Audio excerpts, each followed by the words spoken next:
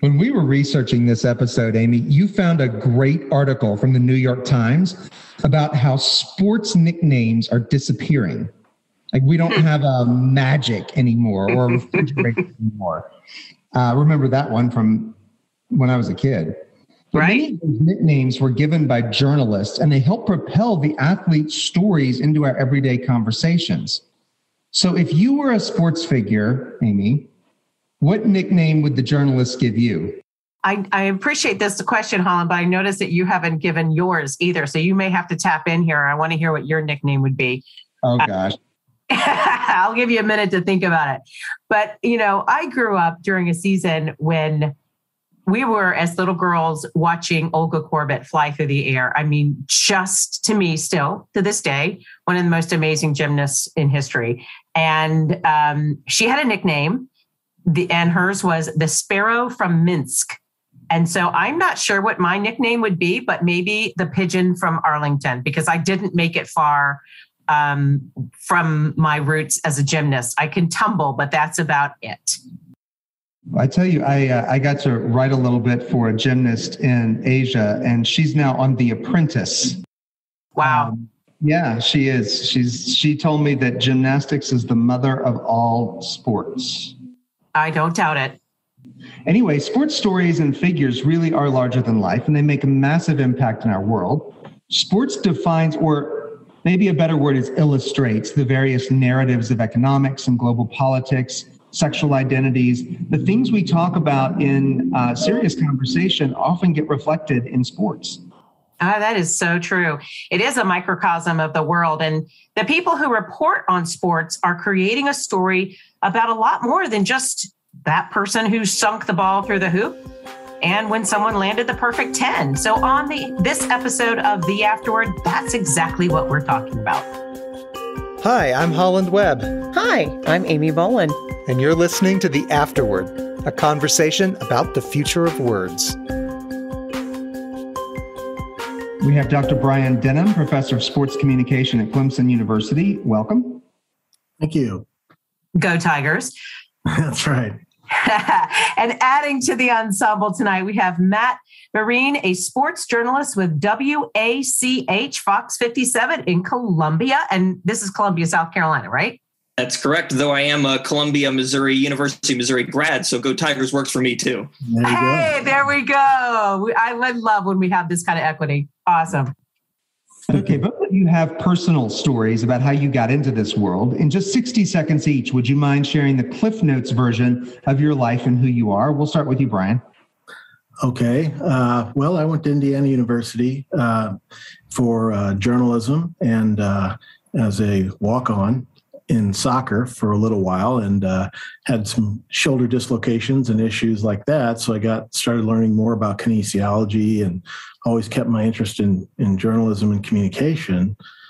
Went out to the West Coast for a master's degree at Cal State Fullerton, then back to Tennessee for PhD, and have sort of looked at the intersection between sport and politics, in addition to the more physical aspects, the kinesiology and science of muscle movement type of stuff in sports sociology. So kind of a mixed bag. I'm somewhat eclectic in my interests, but that's basically it.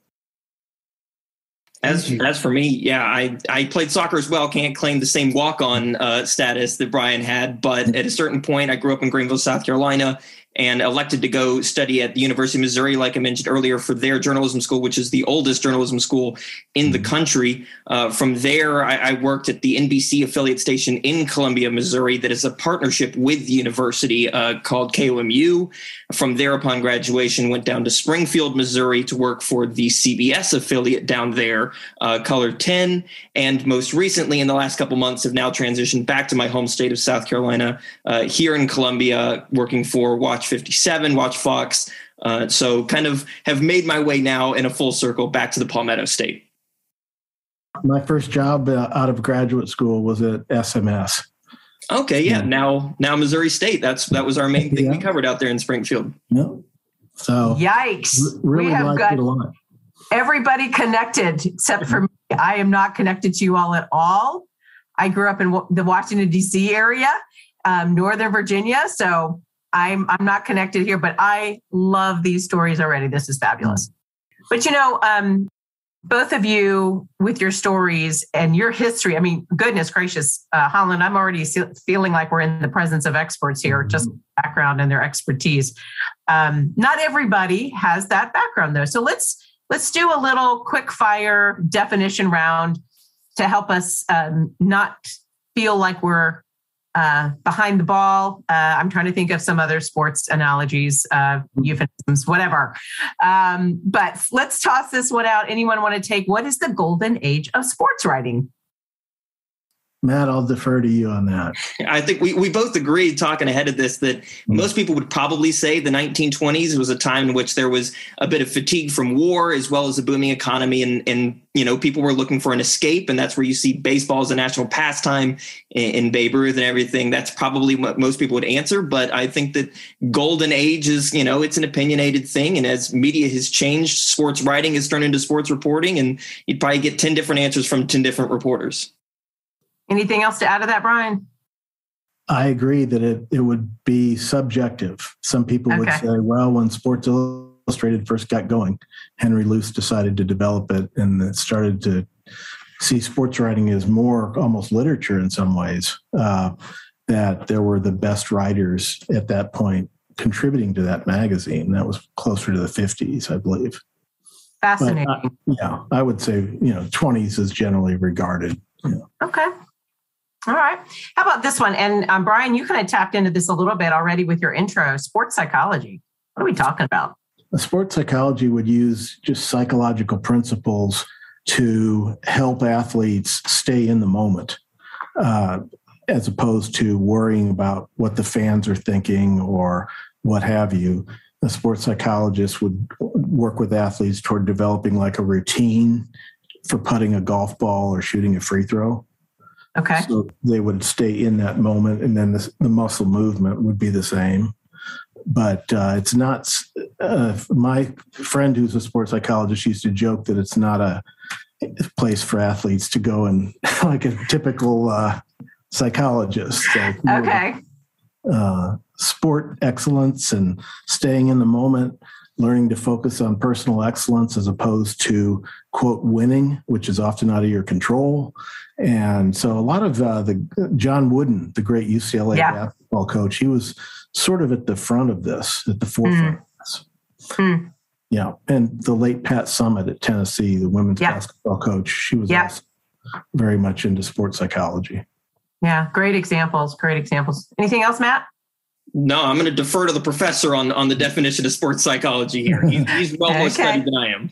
Okay. The only thing that comes up to me when you all are talking is the Ted Lasso episode about him telling the soccer player to be a goldfish, because goldfish have a 10-second, memory, so that to me would be sports psychology. Not bad. Okay. Performance enhancement. What? I think this feels a little icky. What is it?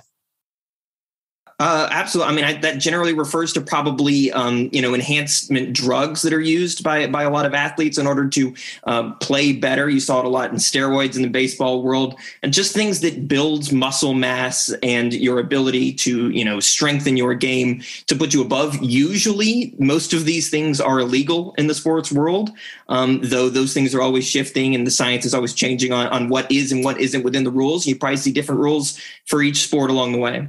Mm-hmm. Okay. Exactly. There are, I happen to be working on a history project in sports journalism right now and looking at a 1970 series in Sports Illustrated. And the author talked about restorative and additive substances. So restorative would help to ease pain and things like that, reduce inflammation. But additive would be, say, steroids or even amphetamines, things that would help you perform in sport beyond what you could do. That's a great differentiation, because I think, when I think about being hurt as an athlete running or something, and I put, orthotics in my shoes, to me, that's restorative. Yeah. It's not necessarily going to, enhance necessarily my performance, but it is going to help me be able to run. but taking the steroids in order to run faster, then that would be additive. Exactly. Okay. Exactly. Okay. Oh, I love this. Okay. Yeah. Digital sports journalism. Huh? That's Matt. I mean, it's literally me, because it's pretty much all I've ever really known. I'm only 26. And so throughout my whole life, journalism and sports journalism have existed within a digital sphere. And maybe early on, TV was more supreme. Before that, you would have seen other mediums. But right now, it's a digital first atmosphere, meaning that journalism is being made and created directly to go onto the internet and be consumed through that medium, as opposed to what you would see on TV, radio, or in the paper. Mm-hmm. Okay. Seeing that a lot right now with the Olympics. The ratings are not very good, but that doesn't mean they're no good, because there's a lot of internet activity going on. Okay. Absolutely. That's a good point. A lot of the athletes are actually very active on TikTok right now. I don't know if any of you are on that, but Shaun White, a noted snowboarding legend, has made a name for himself on TikTok, showing kind of the behind the scenes of what it's like to be an athlete in Olympic Village right now and what's going on in China. So any app, any website, there's coverage on there. Okay. Yeah. I think the young lady that just won the one of the snowboarding events gold medal. Yeah, she sent an Instagram like at her landing. And I'm just like, how do you have your phone with you at the Olympics and taking a picture of your landing? Yeah, that's amazing. All right, this one sounds interesting. What is sports law? Well, it depends on whether you're talking about whether teams should be able to serve alcohol in stadiums or have people run on the field after games, all the way over to the policy arena about what should be permitted in terms of substance use and dietary supplements, for example. And you see we're seeing it right now with the Major League Baseball and the threat of strike and how they butt heads and so collective bargaining, all of these kinds of activities. Matt's probably covered some of these types of stories. Absolutely. I mean, it also gets in the realm of, the regulation of the committees and everything that oversees these, everything from youth sports and what they're allowed to do and not do, to amateur, to the collegiate level and the NCAA, all the way up to pros. You're dealing with different rules at every different level within every different sport. And so without getting into the weeds of every single one of those laws, it's kind of just an overarching term for all of the legality that happens within the sports world, which is a ton. Yes. Yeah. I'm thinking even down to your Pee-wee baseball and your high school football. And there's also like in baseball, there's the antitrust exemption. And it seems like every time there's a problem, the threat of revoking it comes into the conversation. There's probably no authority by the people making that threat to do so, but they do it anyway. And It's interesting with the antitrust, the original case was, well, baseball is inherently competitive. If you only have one team, there is no competition. So it has no value. One team has no value. So it should be exempt. There has to be competition. Makes sense. Well, this was fascinating. I feel much better to take the field, if you will, in this conversation. So thank you. There are so many sports puns we could make as we're going through this. I don't know. I know, Holland. My brain's going a mile a minute. We probably aren't the two people that should have been entrusted with this topic. Maybe not. I'd like to go back just a little bit to a couple of things that we've talked about. We mentioned digital broadcasting. We mentioned the golden age of sports writing. Could you just take us on a journey from the first sports media, newspaper, radio, all the way up to 2022? Sure. I mean, I guess early on you would have seen in that, 20s and before in newspapers, it was probably more focused on box scores and stat lines that would be placed in there simply to recap for people who weren't able to make it actually the game. But from there, as consumer habits changed and technology updated, you see that shift forward into, more radio and broadcasts of the game, into television and broadcasting of the game, as well as reports on nightly news broadcasts. Then you go into more of the 24-hour news cycle, which changed it again as, ESPN entered the realm, SportsCenter changed it. And as those came in, you saw a shift from more of the news angle of it to personalities and human interest stories that ESPN became kind of the template for, that others and other media groups had to follow. And now you talk about the digital sphere as we move forward, and blogs that started coming up, forcing Bill Simmons to start The Ringer and The Athletic. Now most of the writers who I graduated with went into not newspaper writing but the digital realm, and working for places like The Athletic and going onto Twitter and putting news first there. So you've seen kind of a shift as wherever the eyeballs are throughout history, that's where it's gone. And it's become more about the athletes behind the scenes and the human interest of them as much as it is about who wins or loses a game. Yeah, sports writing has certainly had an interesting evolution. In magazines in particular, I'm very interested in Sports Illustrated and how it evolved, and the way they covered different sports. In 1950s and some of the 60s, the sports were golf and horse racing, and they were really emphasized. Try now, it's football and basketball and baseball to some extent, although there has been some increase in interest in soccer or football, if you will. That's really interesting. You said something there, Matt, about what is it? It's gone where the eyeballs are, something like that. Sports reporting has gone where the eyeballs are. So absolutely. I mean, at the end of the day, sports journalism is, at least behind the scenes, once you go beyond the reporter to the sales teams that are back behind it, it's about what makes the most money, is where they're going to dedicate the resources and everything. And so that's where you've seen, as the technology has shifted and the consumer habits have shifted with that, you've seen journalism follow through. You saw it early on, honestly, with even some mistakes. As it went to the internet, most journalists and journalism communities started putting their stuff up for free on the internet. And that quickly became a problem with consumer habits, because suddenly the expectation was that it was free. And then when places like the New York Times try and put up a paywall in order to earn money for the work they've done, you see consumers get a little upset at that, even though that's probably just what should happen in the first place. So there was never an expectation. So it's kind of a live and learn as each new technology step goes. But journalists have to be right there, because journalism is kind of the first draft of history. So if you're not right where the eyeballs are the first time out, you're in the wrong spot. No, one of the interesting occurrences now in sports writing or any type of journalism is that with Twitter and some of the social media, journalists will sometimes, not always, but sometimes interact with readers.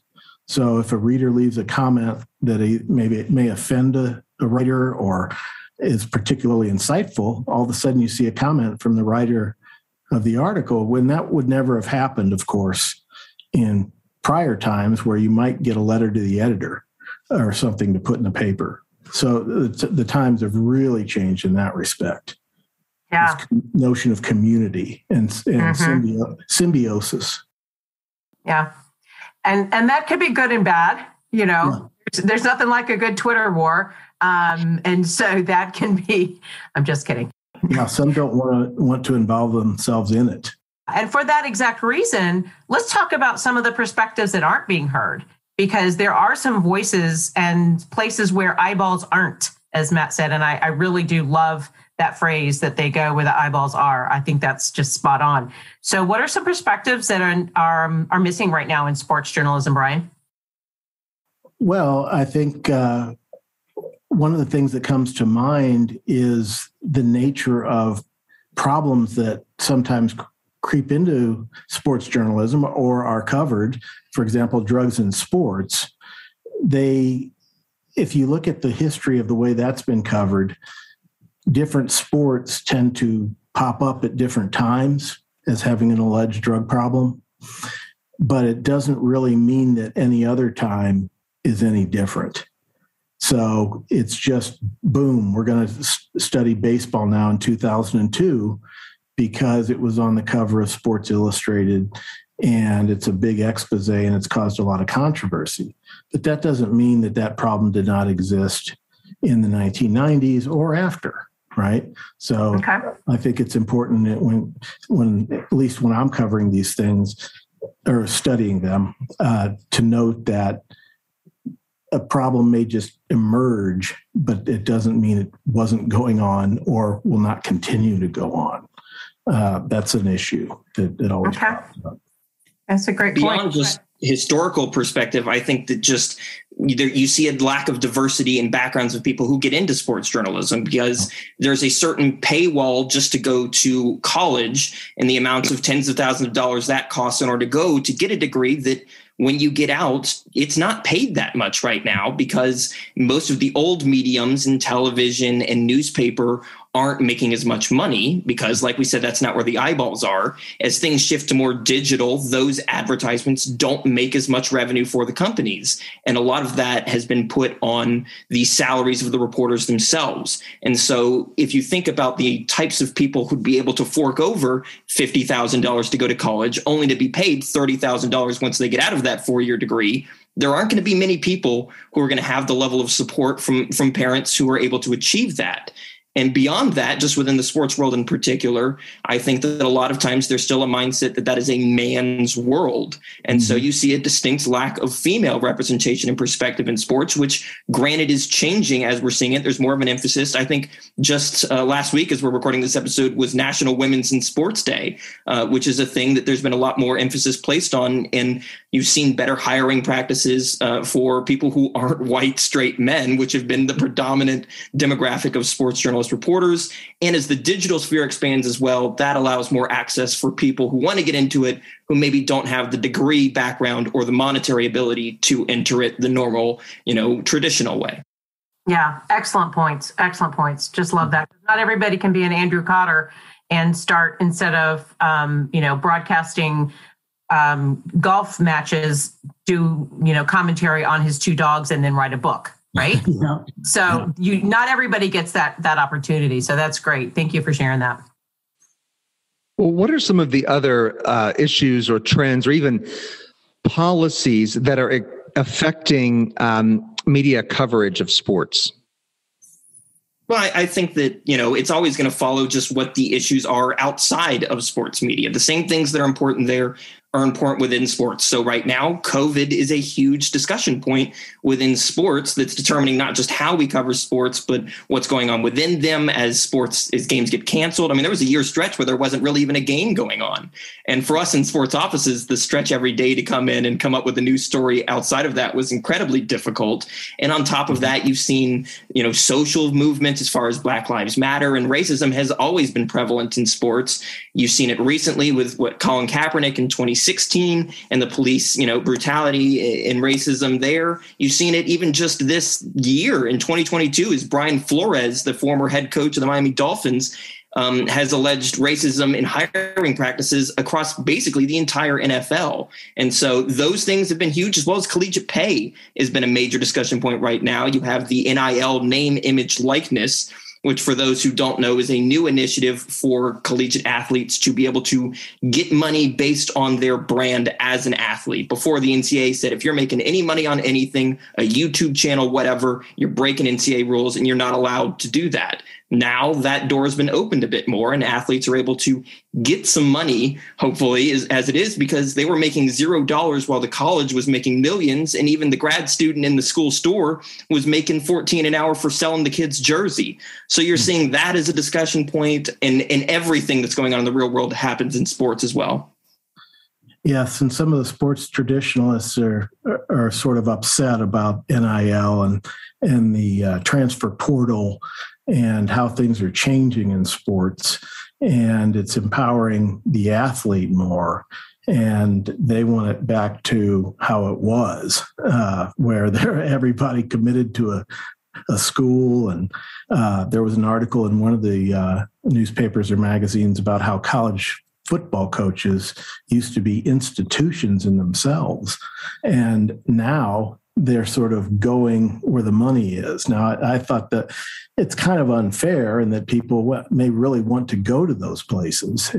And they're already being paid a fortune. Then they're going to get paid an even greater fortune to go somewhere else. So football coaches have been portrayed lately as just sort of going where the money is, I think, maybe unfairly. But it's true.